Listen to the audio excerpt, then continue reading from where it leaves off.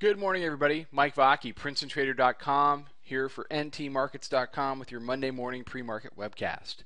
Okay, daily chart of the ES, and if you listen to CNBC, if you listen to various people, they'll tell you how hard this market is to trade and this, that, and the other thing. And I'm not saying it isn't hard, but I'd like everybody to take a step back and look at this daily chart, okay, and try to understand that the people that make the market hard are the people that want it to be hard, because then you feel like you need them, okay, in order to be able to trade, and ourselves.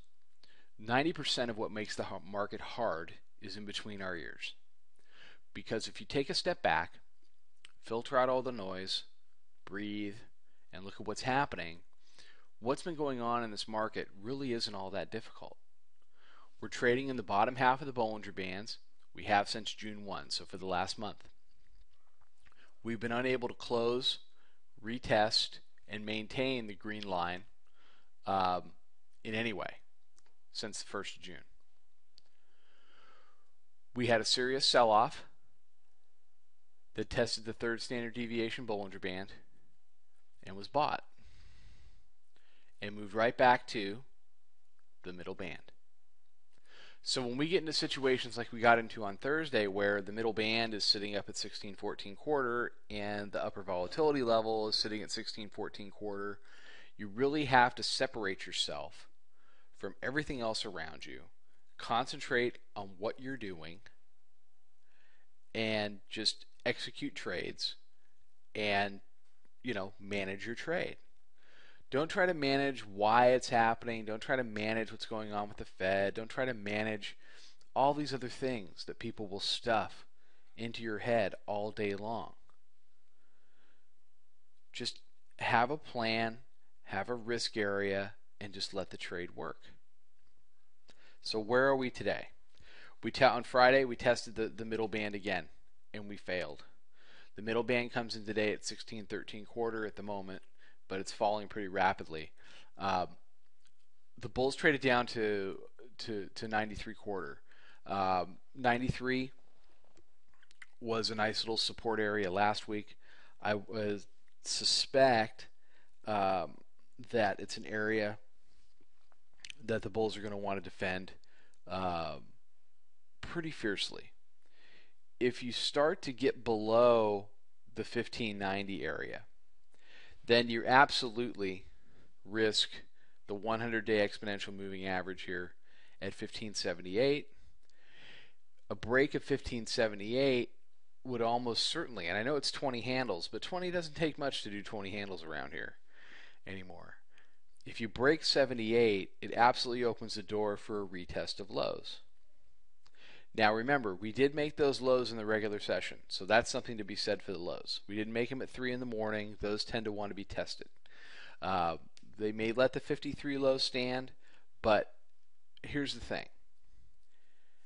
If we continue to have the middle Bollinger Band as resistance, there are only so many times this is going to happen. It's been happening for a month now, solid, before the market says, you know what? Let's go test the 200-day exponential moving average, because that's where markets are supposed to revert to anyway. And that's the purple line sitting down there at 1524. So the bulls are running out of time before we get a much sharper correction. Does that mean the uptrend is over? Absolutely not.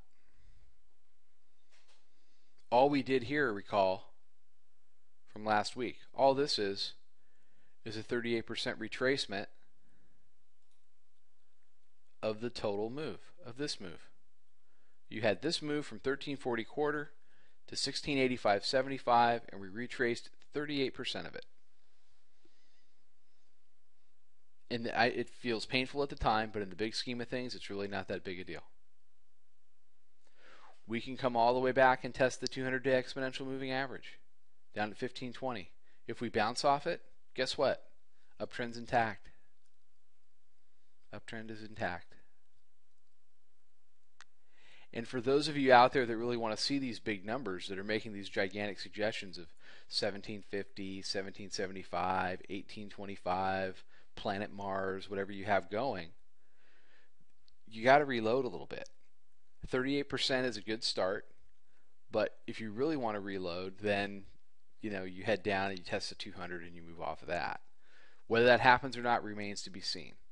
I'm just trying to tell you that middle band is absolutely resistance for now until it is broken, retested, and holds the support on a closing basis.